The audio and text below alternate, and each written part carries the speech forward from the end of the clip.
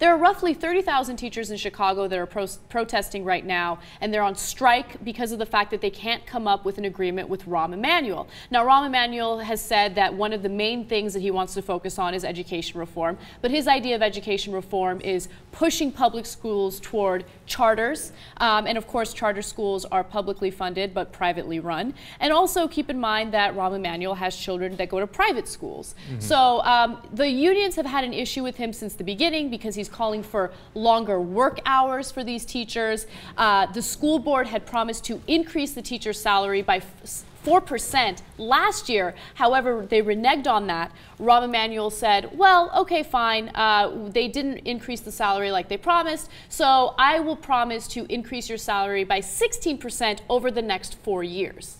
All right, so look, it looks like they're going to have an agreement on, at least on salary, even though Rahm Emanuel in Chicago initially tried to screw over the teachers. So I understand why they're mad. But look, this is a larger issue. Before we get into the details of this particular case, you got to understand something. The Republicans have targeted teachers' unions all across the country because teachers' unions are one of the very few top donors that go to Democrats and not Republicans. They're, I think, one of maybe 2 left in the top 10 that go to the Democratic Party rather than the Republican Party. So they have been slated for destruction.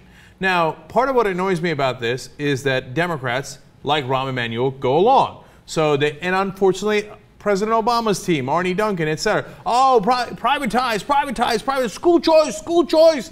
Now, okay, now look, that's an interesting argument, and it deserves the debate that we should have in this country over it, right?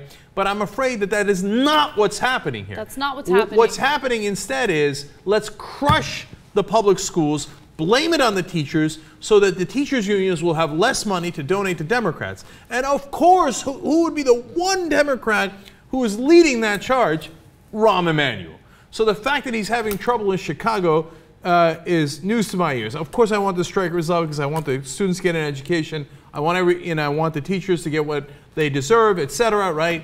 But Rahm Emanuel, legendary Rahm Emanuel, what the hell? The murder rate in Chicago is skyrocketing. He's got a teacher strike. There's 10 cities. This guy is a horrendous mayor, a horrendous politician. He always has been. Part of the reason is he takes conservative principles and applies them while pretending to be a liberal. So not only does he screw over the people that he's trying to serve by being right-winger, but then he screws over progressives by people think that his enormously ineffectual policies are left-wing when in fact they're right-wing.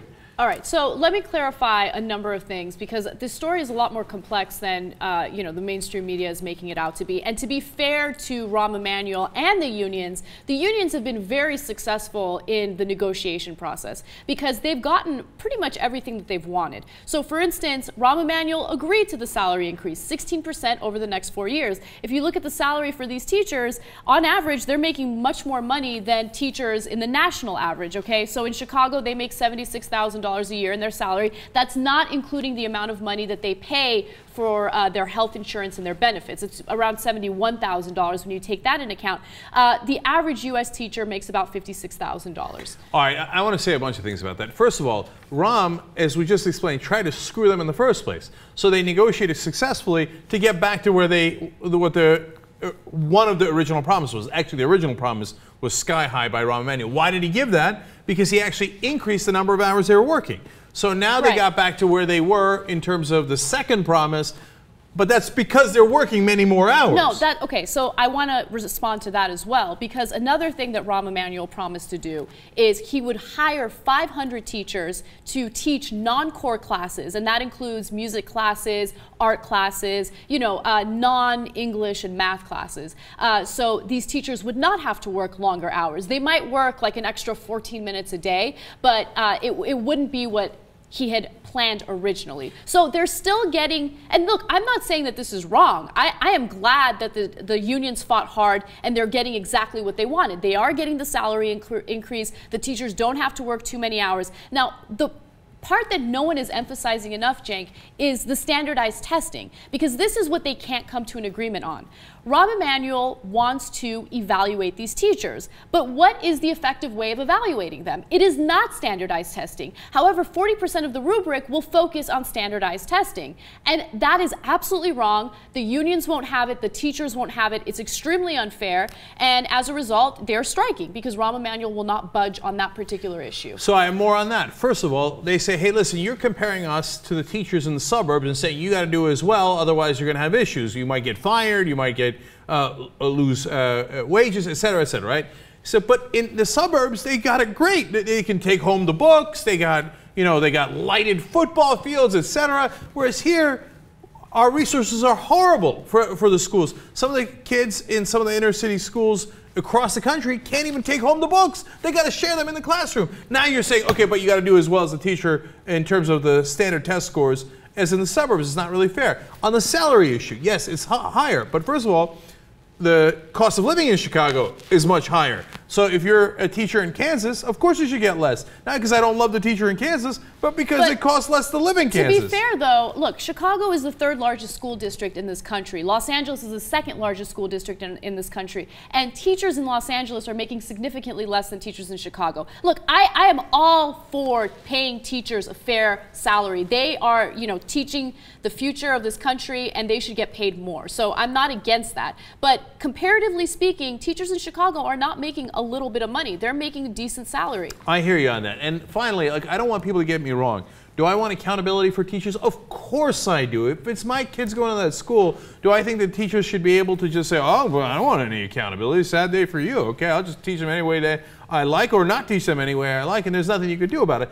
But of course we're not in favor of that, and even the teachers are not in favor of that. They're just saying, hey, just don't base it on the standardized test scores because that's an irrational model. Now, I don't know that there is a better model, and and I don't know that the teachers have proposed that. But to me, that's a micro issue, and one that it deserves debate. But the macro issue is the whole thing is a trick.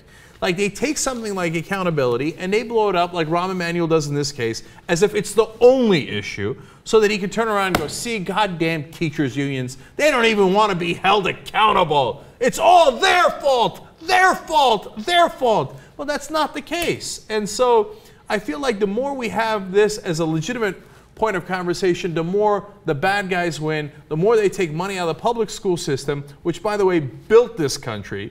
I mean, the New York City public school system in the 1950s was fantastic. You should read Malcolm Gladwell's book, Outliers, on that. And what did it produce? It produced great growth in New York City in the upcoming decades because of that. Now we keep tearing away at public schools and saying, no, school choice, teachers suck, et cetera, et cetera. And next thing you know, our public schools are a disaster.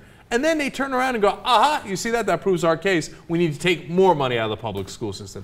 It doesn't prove your case. And so on the macro level, looking at this, the fact that some teachers in the country are fighting back against right-wing zealots like Rahm Emanuel, to me, is a great sign.